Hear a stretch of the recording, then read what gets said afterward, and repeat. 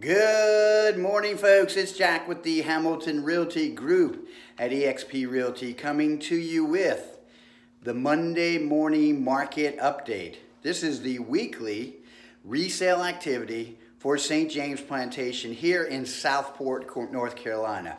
It is Monday, August 10th, and yes, we did survive a hurricane. And actually, St. James was very blessed. There was minimal damage out there compared to some of the other areas. So let's go ahead and get to the numbers for last week. We had 5 single-family resales that came on the market. We had 3 condos or townhouses that came on the market.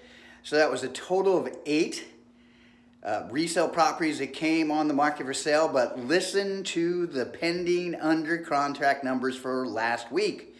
We had 12. That is 12 single family that went under contract, 1 condo or townhouse that went under contract. So currently we have 69 resale properties available for sale, single family, 5 condos or townhouses. So we're at 74 resale properties.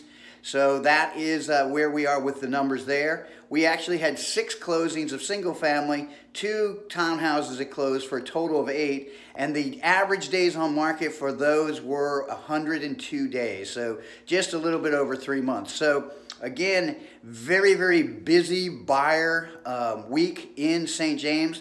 One of those pendings was ours on Marshfield, and thank you, David Nieves, for making that happen for us. Again, we are still in need of good resale inventory in our community. The numbers are still there, the buyers are still there, and our inventory is low. So, if you are looking to sell, or if you've tried to sell in the past, please reach out to myself or one of our